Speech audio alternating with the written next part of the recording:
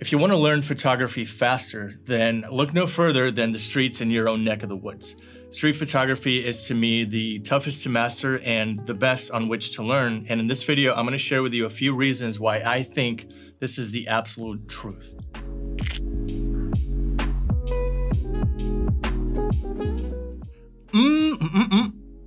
So good to be seen, and it's even better to see what's going on. I hope you're doing well and staying safe. Welcome back to another episode.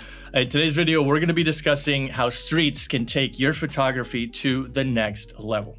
Without further ado, let's get into reason number one, and that's the fact that nobody is a model. Let's face facts here.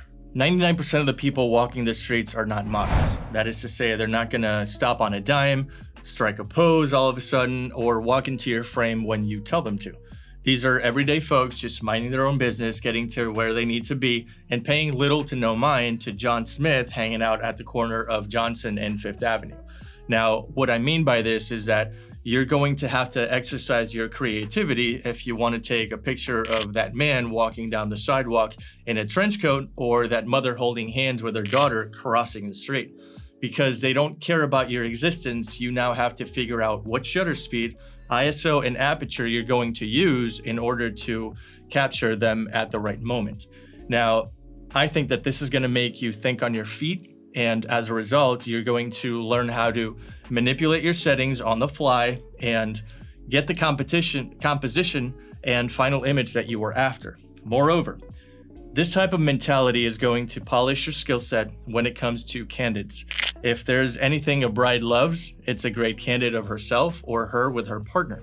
Reason number two why I think you should practice street photography is because weather and light is always changing. Now, let's say that you set out to shoot on a perfect overcast day. The clouds are probably providing a natural softbox and you're living the dream, snapping bangers left and right.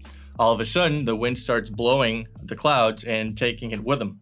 Next thing you know, it's high noon and the sun is blazing. So what now? You're stuck between a rock and a hard place because you don't know how to counteract what just happened.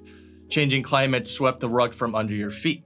This is the perfect opportunity to learn that you now have to crank the shutter or bring the ISO as low as it can possibly go.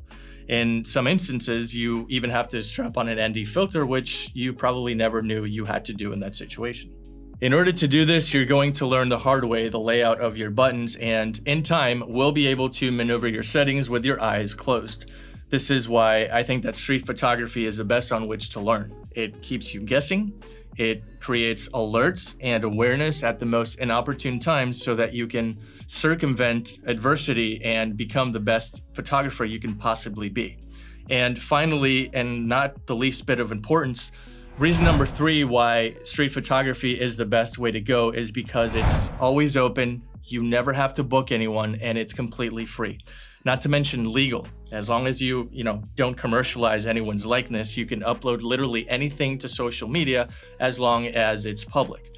This means that anyone and anything that's out in the open is fair game and can be photographed.